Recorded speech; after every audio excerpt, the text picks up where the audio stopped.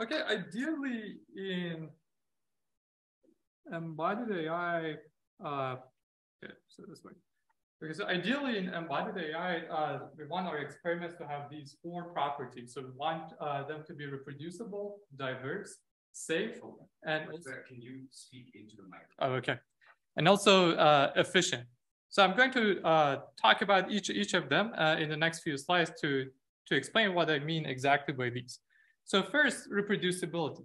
So these are 2 identical robots in 2 different labs, but it's very challenging for example, for lab B to replicate, to reproduce the results of lab A, because the environments, the conditions are totally different from each other. So if I cannot reproduce someone else's results, I cannot measure my progress. I cannot build on top of their what they have built, and so on and so forth. The second property is diversity. So usually when we do robotics experiments, so we are limited to our lab settings. So very simple setup. Usually we put a table in front of the robot to do the experiments, and sometimes we put plain colored cloth on the table to make the perception easier for us. But reality is different. So for in reality, we are faced with such scenes which are visually diverse, visually complex, and very different from our training environments, the lab environments. The other issue is safety. Usually, we don't really want to deploy our models that are not trained well in the real world, and otherwise, such things happen. So we don't really want to damage the environment, damage the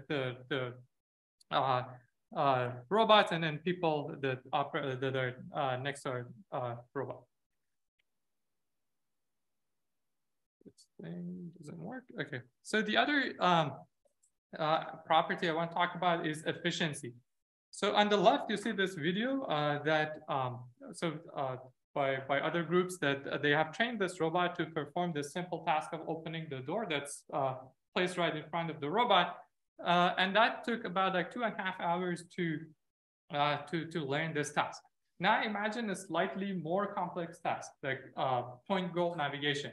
That the goal is to move towards a point in a room in a scene, and that required like 2.5 billions of interactions with the scene to learn something meaningful.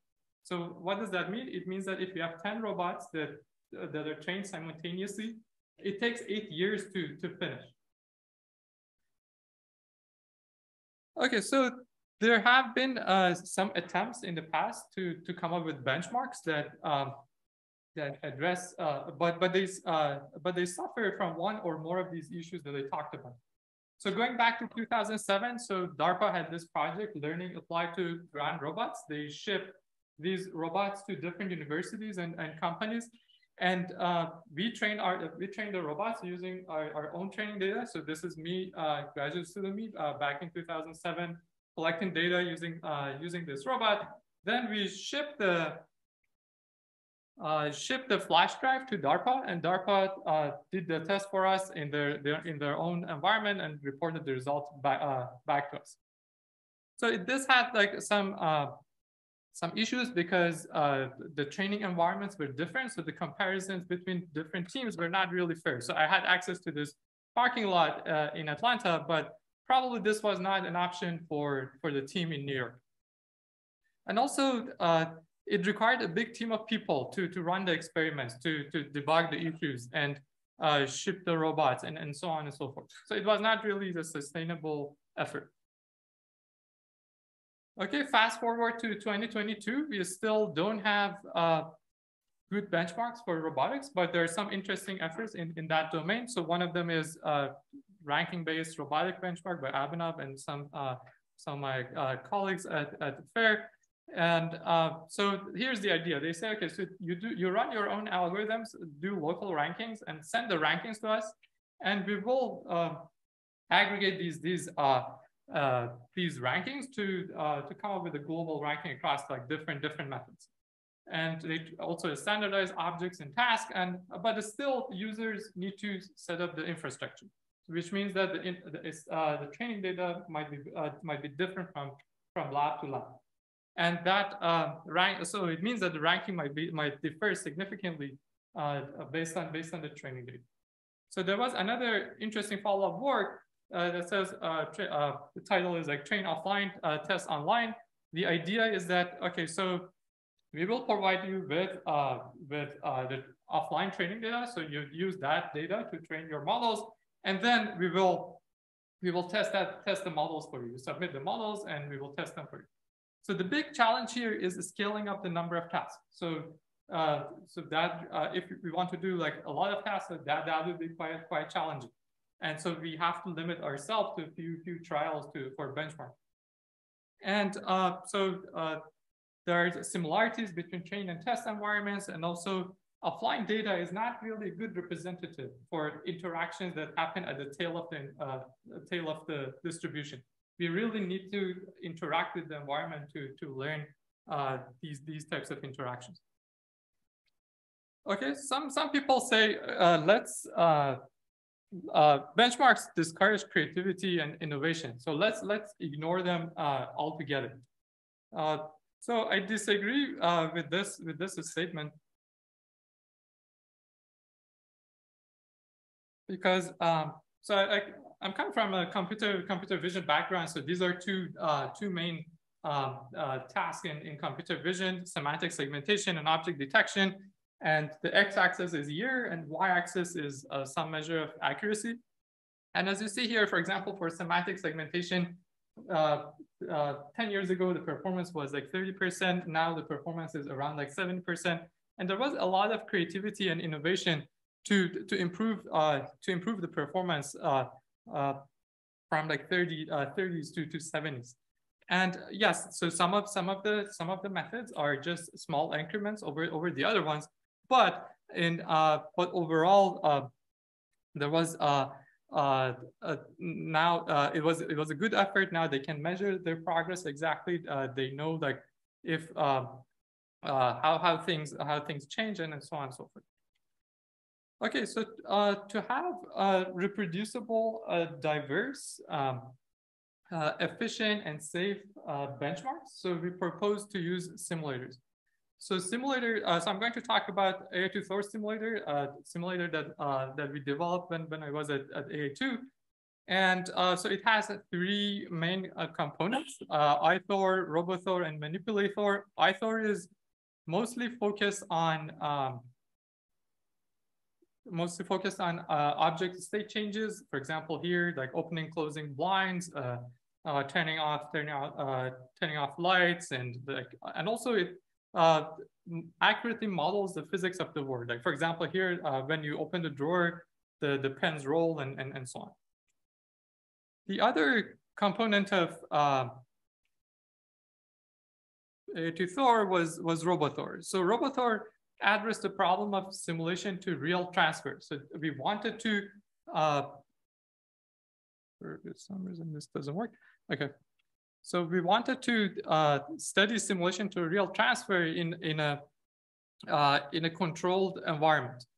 And so we had some apartments, and we made the exact same apartment in simulation. So this is this apartment in simulation, and now it switches to the real world apartment. As you see, they're very similar to each other.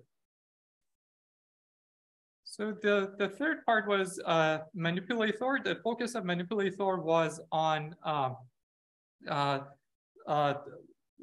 performing robotic manipulation tasks using robotic arm. So for example, on the left, you see the view of the robot. On the right is a third person camera. That here we abstract the way grasping. We focus mostly on planning for manipulation.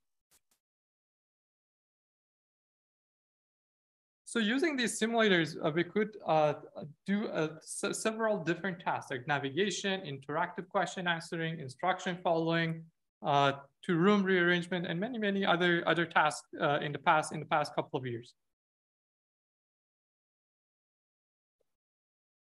So to increase the diversity of the scenes, we propose to procedurally generate these scenes. So this work is called ParkThor that got Best Paper Award at NeurIPS a few weeks ago. And so here's the idea. So we sample a floor plan, we sample wall layouts and furniture layout and texture and so on to generate new scenes. So this is one of the scenes. I can show you more. So here, so there are different scenes generated by the algorithm, different number of rooms, different layouts, different textures, and so on and so forth. Just to put this in context, like for example, Gibson environment from Stanford has 15 scenes. Habitat has 90 scenes. 84 has about like 200 scenes. HM3D 1,000 scenes. And so here we sample 10,000 scenes using this framework to train and evaluate our models. So and annotation comes for free in Proctor because we know what the objects are, we know where they are located, and so on. And also an interesting point about this framework is that all the objects are interactive. So we can interact with the objects and we can move them around. We can also randomize the material and create, for the same scene, we can create like different appearances.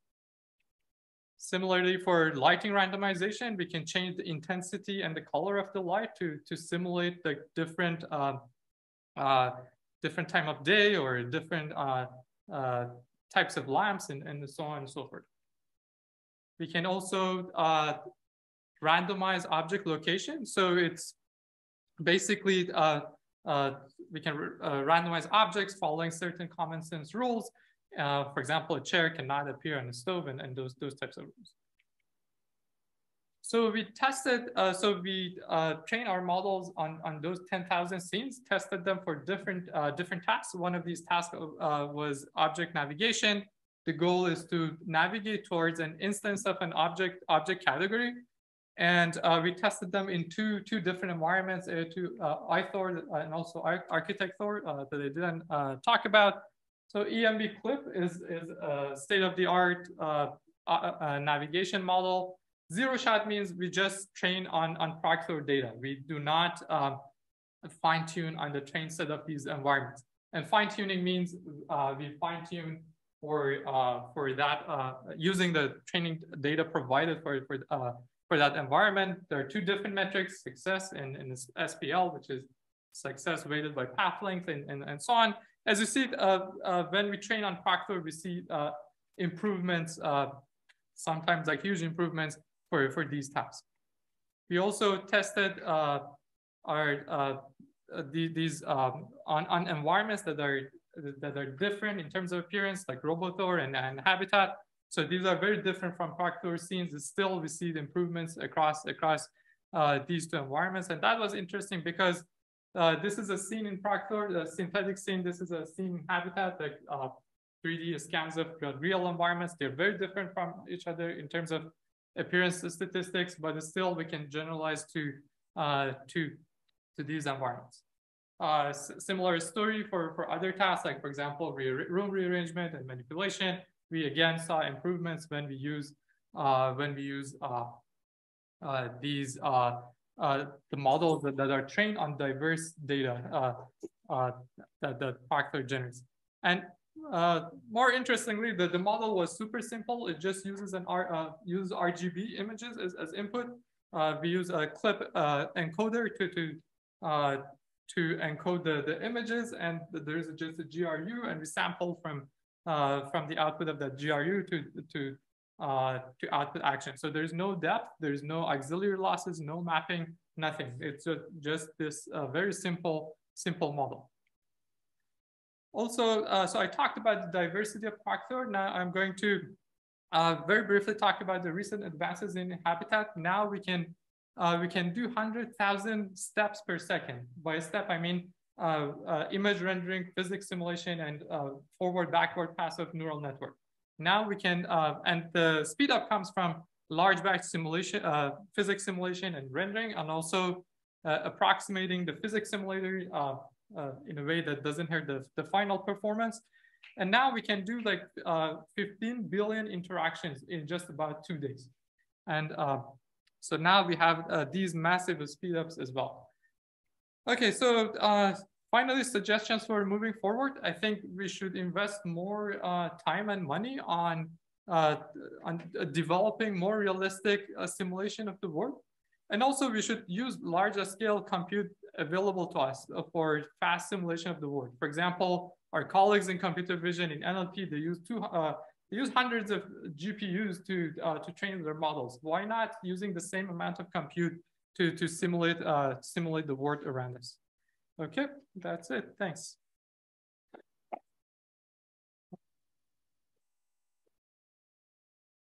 We have some time for a couple of questions. So I guess you did something that was really interesting there, where you obviously trained on a large scale simulation data set and transferred to FCAD, which I guess is real world. And I guess part of the conference is like, is that last bit expensive or you start to compare approaches? So I guess the real question is like when you look at those other simulated benchmarks, right? So you sort of deployed these other things to generalize to those situations. Did you see the same kind of generalization out of that? Or was there something fundamentally different? And the reason I'm asking there, right, is if you can sort of show the generalization that others simulated see, right, that gives very strong indication that it will work in the real world. But I guess is that a sufficient kind of measurement? So it really depends on the simulation platform. So if your simulation is a good representative of the real world or the for the task that you're considering, I think that will be some correlation between the simulation performance and real world performance, and then you can hope that so if I improve my models in simulation, they can better generalize to the real world. But if your simulation is not a good representative for that task for real world, probably as we have seen, so I didn't talk about those, but for example, we improved this performance in simulation, but the performance on the real world stays constant, so it doesn't improve. So really depends on the simulator, on the task, and so on. So it cannot be like say one thing that basically covers like all the cases. But I guess later work you did with 1,000 scenes, you felt that was sufficient to kind of transfer over the complexity or not? So that was so because of the diversity, I think it learned a lot of like, for example, the appearance was very diverse from scene to scene, and that helped the model to generalize better. While before that, we used like 100 scenes for training, and 100 scenes is kind of limited in terms of appearance, and we had like problems transferring to a different domain or to the real world because we easily overfit to the data that were available to us. But the diversity, I think, helps the scale. The scale. When we say a scale, we mean diversity. So the scale helps, the diversity helps. Maybe a follow-up on this question here. Diversity in visual representation is something that we've seen in this benchmark. But what about diversity in physicality, like context modeling, slippage, grasping, from a benchmark activity? Where do you think sort of the gap is to that? I mean, do we need like 100,000 scenes with different physics, or how do you think you can transfer on the physicality side as well as you can do in the So I think these physics and also appearance are not really decoupled from each other. So we should consider both of them together. For example, I want to avoid these obstacles in front of me. So probably I need to have a good visual perception to take actions, and that also basically a combination of appearance and dynamics of the work that influences the actions that I take. It's not just appearance. So I think for that reason, I think we need diversity in both appearance and also in physics simulation, like considering like different dynamics, probably different contact forces and so on. So, but I guess we cannot really disentangle these two. So diversify physics simulation and ignore visual appearance, or let's diversify visual appearance and ignore like physics simulation. So so for the task that I talked about is mostly focused on navigation. So dynamics does not play like a very important role there. It's mostly like a visual task, but I think in general, yeah, we need both of them.